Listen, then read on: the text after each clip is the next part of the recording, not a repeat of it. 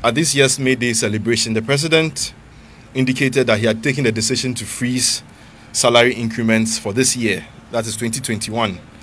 for himself as President, the Vice President, for ministers, for deputy ministers, and also all other appointees of the executive.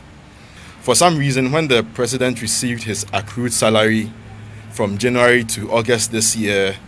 it was noticed that the directive he gave had not been enforced. Let me use that word. So, leading by example, on Thursday, the 2nd of September, he wrote a check amounting to 237,974 cedis to the pensions and salaries account of the Controller and Accountant General's Department to reflect the decision he has taken to freeze salary increments for himself. And he has instructed the Chief of Staff to ensure that the Vice President, the Ministers of State, Deputy Ministers of State, and other